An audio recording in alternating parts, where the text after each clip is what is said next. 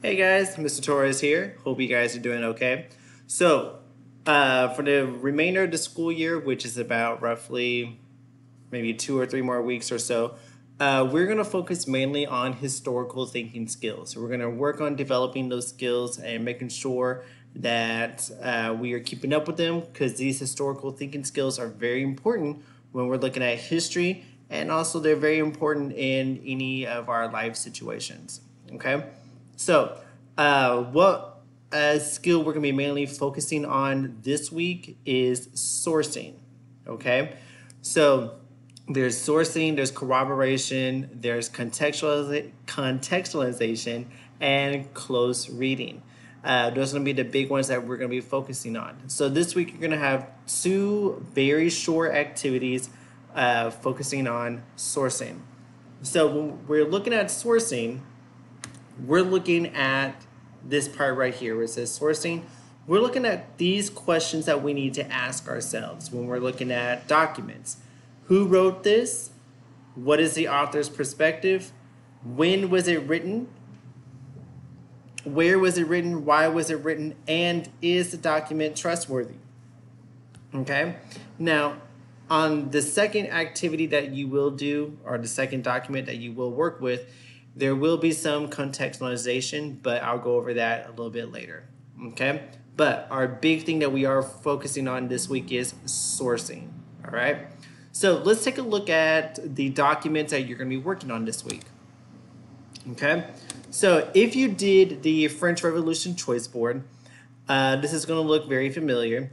So I figured, hey, why not try it again? You know, practice makes perfect. Okay, so this is called the Napoleon's Retreat. All right, and again, with sourcing, we are looking at who wrote it, what's the author's perspective, when was it written, where was it written, and why was it written, and is it trustworthy? So keeping all those questions in mind, we're going to look at these directions and kind of go through the information.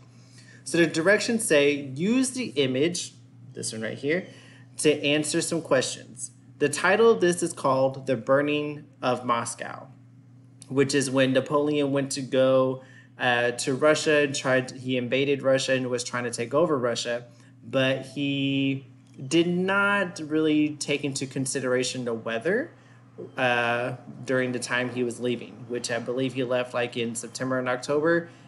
Yeah, Russia gets pretty darn cold. But anyway, so this is the burning of Moscow, where the Russians pretty much set Moscow on fire to prevent Napoleon from trying to set up shop and stay there.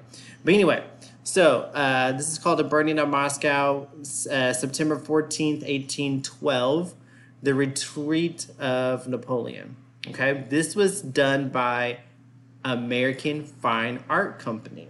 Okay, and we are working on the historical thinking skill of sourcing, and this photograph or this painting was done in 1894. Okay, so if we do our math, we need to think about what is 1894 minus 1812 when Napoleon was actually there. This was 82 years after the fact. So definitely keep that in mind. 82 years after Napoleon. Okay, so let's take a look at our question. The question says, the burning of Moscow helps historians understand what happened during Napoleon's attack on Moscow in 1812. Be sure to look at the information highlighted in pink before writing your answer. Do you agree or disagree? So does this picture help historians understand what happened with the burning of Moscow in 1812? Okay, so take a look at the information that we've gone over about this painting or this picture. Would it help? This painting was created in 1894, which was 80 years after Napoleon. And it was done by American Fine Art Company. Napoleon was French and he invaded Russia. I don't see anything French or Russian in that name of the company. So think about that. Would this help? You need to explain. So knowing what we know about this document, Is it trustworthy? Can we trust this document to tell the truth of how things were during Napoleon's, when Napoleon was in Russia and they burnt it down? Is it trustworthy? 80 years after a fact, not an American artist or company?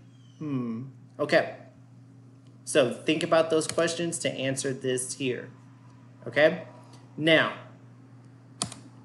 your second document, and if it is too small, just hit the present button and it will make it bigger. Okay? Your second document that you are going to look at, it is called the Haitian Revolution. And I really wish I was there to teach you guys about the Haitian Revolution. I love it. We had a document ready, not a document, a DBQ ready to go about it. I just love talking about Louverture. Excellent stuff I had about it. But anyway, so you are going to look at sourcing, and you're going to look at context and corroboration. That's a lot of different things. So let's take a look at those real quick. So you're using sourcing, context. When and where was the document written? Okay, we're looking at that. What's different than? What was the same? Okay, now let's take a look at corroboration. Some questions that you got to think about. What are the other documents saying? So you're looking at two documents. So you need to think about, what are these two documents trying to tell you? What's going on? Do the documents agree? Do they sound like they are saying the same things? Which of the documents do you think are most reliable? So since we are comparing two documents, we're going to be doing a lot of corroboration and a lot of sourcing and a little bit of context. Okay? So if you take a look at document A, it says the following is a proclamation widely dispersed to the inhabitants or the people living in Saint Domingo, or Saint Domain. No, yeah, Saint Domingo. Saint Domain, I'm sorry, Saint Domain. From the French First Consul Napoleon Bonaparte and the French Secretary of State on November 8th, 1801. So this is coming from Napoleon, and he is sending this document to Saint Domingue, which is today Haiti. So you will read that. And then the second document, it says, document B, the following is an excerpt or a piece from a letter to a Haitian general by Haitian revolutionary leader Toussaint Louverture on February 9th, 1802. So these documents are they're less than a year apart. Okay? So the first one's from Napoleon, and it's going to the island of Saint Domingue. The second one is from Toussaint Louverture to a revolutionary general, or a Haitian general, I'm sorry.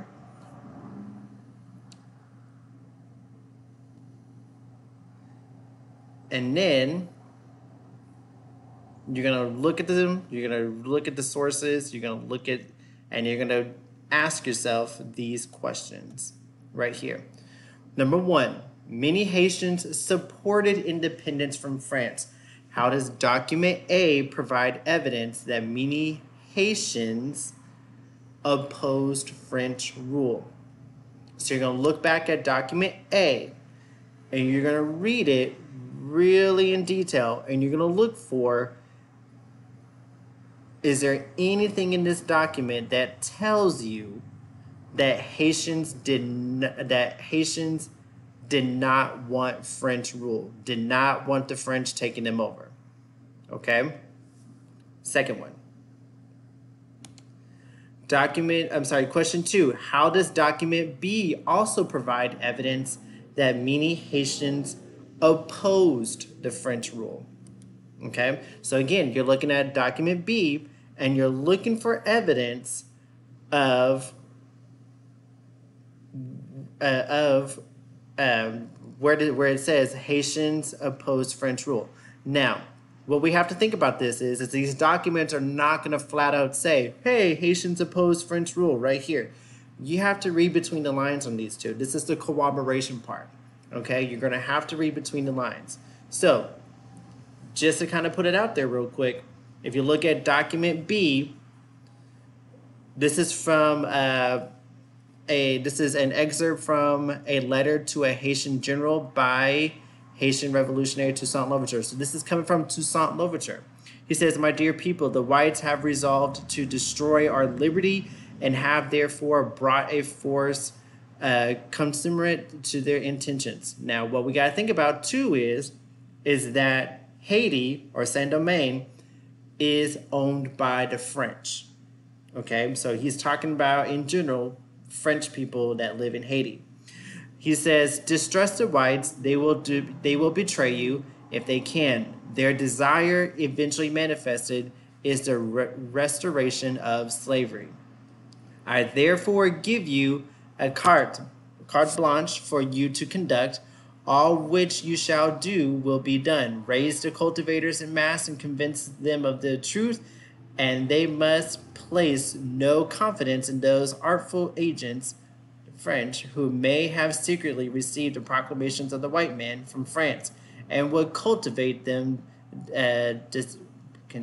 clandestinely in order to seduce the friends of liberty. I rely entirely upon you and leave you completely at liberty to perform everything which may be requisite to free us from the horrid yoke which we are threatened. I wish you good health." So, ultimately, if you read that last part, he says, "Free us." So, do you think he likes the French controlling Haiti, which was a very large slave colony at one point? Okay, so again, you're going to have to read between the lines and see where they're talking about they don't like the French controlling them. Okay, so this one's going to be a tricky one, but it's a skill that's necessary.